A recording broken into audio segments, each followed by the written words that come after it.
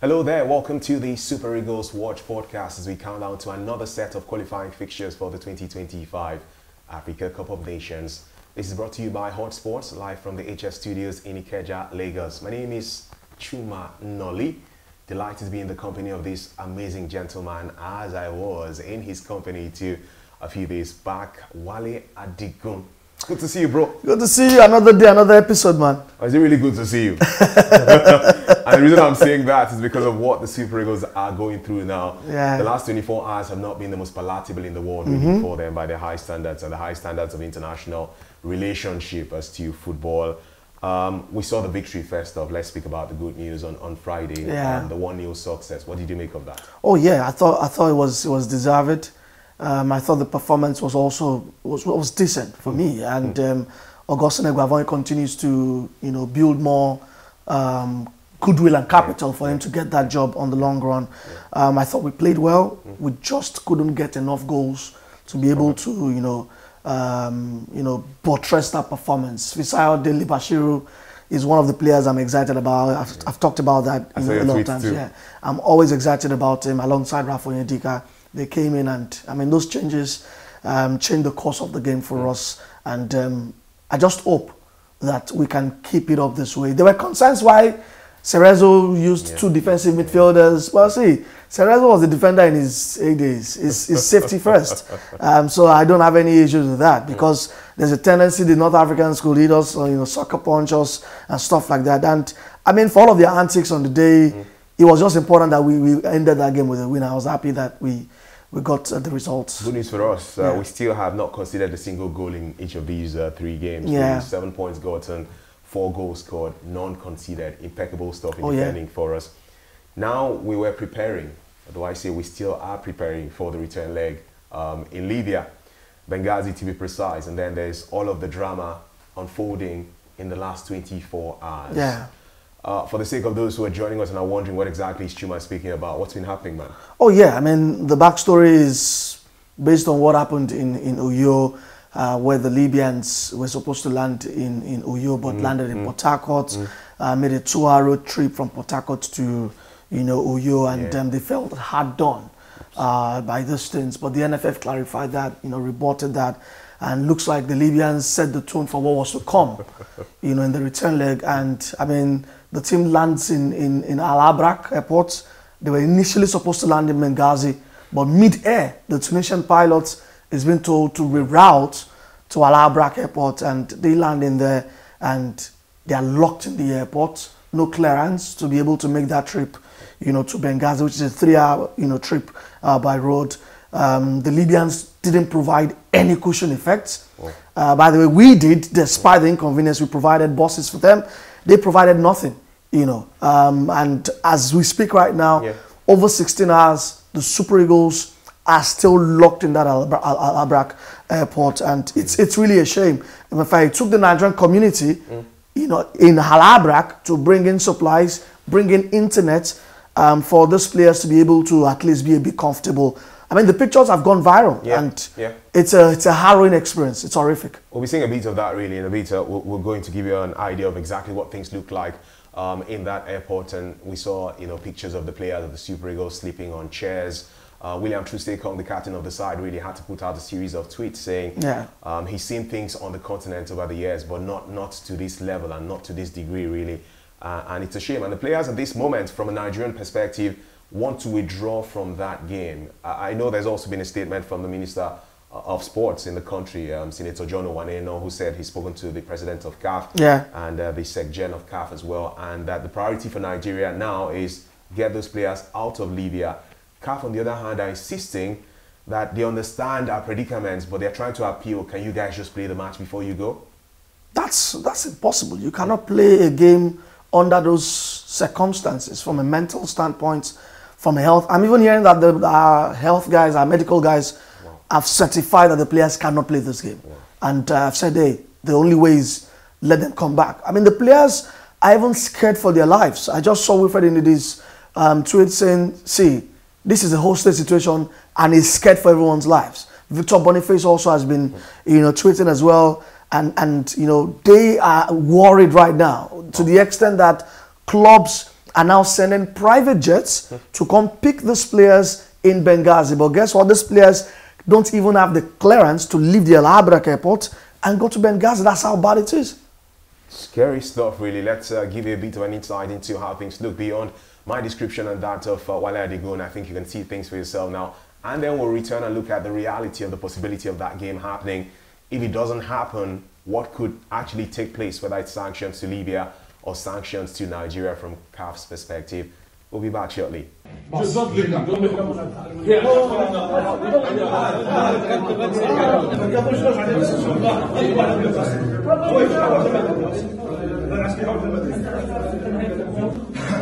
I'm good.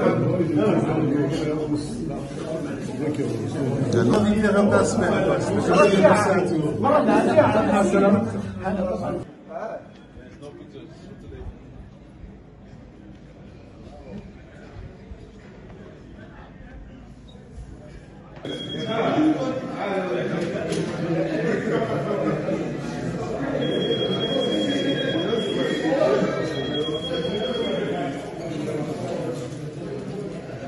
All right, you've seen things for yourself, really. If you notice, I'm a bit downcast and not sounding as excited as I would sound normally, because it's a shame that we're having these happen on the African continent. It's been a consistent complaint, more so from the northern part of the continent, as the case is. Anybody experienced this some years back, and Wale will be telling me about that shortly. But please subscribe to our channel. Yeah, I need to get excited right now, because every time we come around here for the Super Eagles Watch podcast, the excitement just keeps building around the place. We have that desire to consistently ensure that you're up to date with everything happening in Nigerian football from a positive perspective and otherwise. So please just click on that subscribe button. Thank you very much. Thank you. Also, you can follow us across other social media platforms too, X and also Instagram. Yeah, it is Hot Sports NG for us. And while I'm forcing this smile off my face now, it's a shame this is happening. And there's even the story of 3 years ago. If this is 12, 13, 14 hours for Super Eagles players, for anybody, it was like 24 hours. Oh, yeah. It was also in the same city of Benghazi, Al-Ali, Benghazi. And so 24 hours they were locked in the airport. So, I mean, there's history here. Rivers United also suffered same. I think Al-Nasr, no, it wasn't an airport episode. It was the pitch. They switched off the lights of the stadium while they were training. So there is consistent history. I mean, the Libyan Football Federation said that you cannot land in Benghazi. But guess what? Sudan play their home games in the AFCON qualifiers in Benghazi. And Sudan and Ghana landed in Benghazi yesterday. So why couldn't the Super Eagles land in Benghazi? Now I'm also hearing that the Libyan authorities have granted clearance for the Nigerian contingent to leave El Abrak and go to Benghazi. So why are you telling them to go to Benghazi today when you couldn't allow them going there yesterday? They've put out a statement, I think 17 hours after this whole episode, and they are expressing their displeasure, whatever, but it looks like crocodile tears, honestly. It's really a shame, and the only way here is for these boys to really come back, and the question is, we are not even sure about the safety of this thing. Because again, we know that Libya as a country, unfortunately, since after the exit of Gaddafi, who also died in the process of that protest. Civil war, yeah. The country has not been the same anymore. So there's also the whole talk of insurgency in certain parts of Libya, fear of kidnapping and all of those kind of conversations, which is scary. These were the words of the Minister of Sports in the country, who of course, put out a very strong statement earlier today. I just want to share word for word a part of that from him.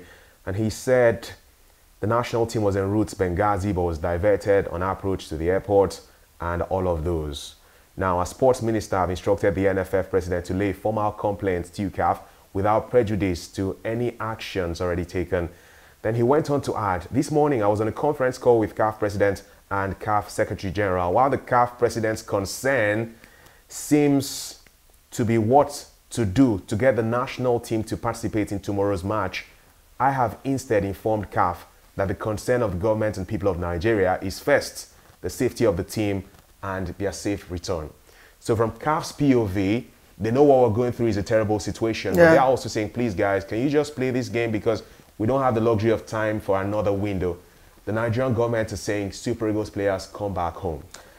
Let's imagine the Nigerian government has her way and the players come back, which is more likely than not what's going to happen. what's happening next from a CAF perspective? Because there are going to be conversations around sanctions, man. Yeah, and I mean, your initial thoughts on CAF saying, can we have this game go on? It tells you where the game is right now. The game has lost its humanity. Because CAF should be much more bothered about the state of these players, not about the state of the qualifiers. Because when it comes to cases like this, the first thing you think of is the human beings, it's the guys, because the players are even the key actors. Without the players, there's no AFCON. Without the players, there's no qualifier. But guess what? They are thinking about the logistical nightmare that they are going to have if this game is not played, because obviously there's no space in the window. The AFCON qualifier is wrapping up this year. There's a Club World Cup coming up next year as well.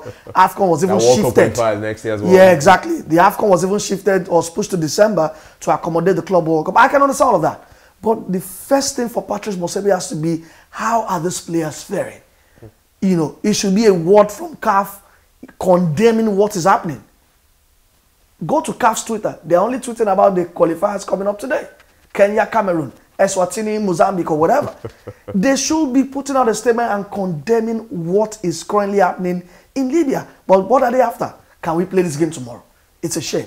But like you said, what happens? Moving forward, The truth of the matter is, if you're going to go with the letter of the law, the Super Eagles will be stripped of 3 points and 3 goals. That's the truth.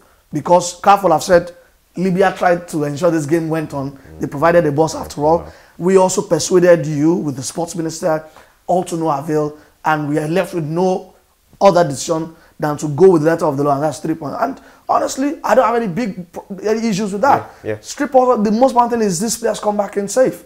We are still in a good position even if you strip us of those 3 points. Just that if we had won this game, we'll have been very much assured of qualification, you know, for the AFCON. So it'll be interesting to see what happens if CAF go ahead, because I'm hoping that CAF also will send out a very heavy message to Libya because of what has happened. Well, I hope really this does happen, because we're not too excited as Nigerians right now seeing our national team being harassed this much in the northern part of the continent, Libya, to be precise this time around. But as things stand, it is Nigeria's Super Eagles on 7 points from 3 matches.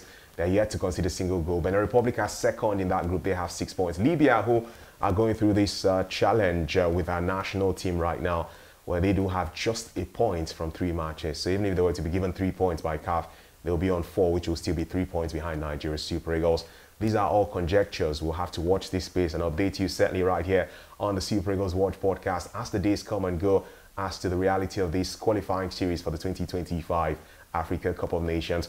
While it's not been the most the happiest moment for us as Nigerian football fans, but you can drop your comments actually on the comment section. Also, please subscribe to our channel and follow up with what's happening. We're going to be here to keep updating you, all right? So just subscribe to the channel and follow us on X and on Instagram. Hotsports NG, that's what we're all about. Promotion of Nigerian football and celebrating the African game as well. Wale, thanks for coming through, man. Yeah, it's just great to be here. I was going to ask you, you know, on a good day, your prediction for the match, but right now as we speak, whenever certain the game is going to happen. Our prediction is when are they coming back? We'll see you guys next time, all right? Take care.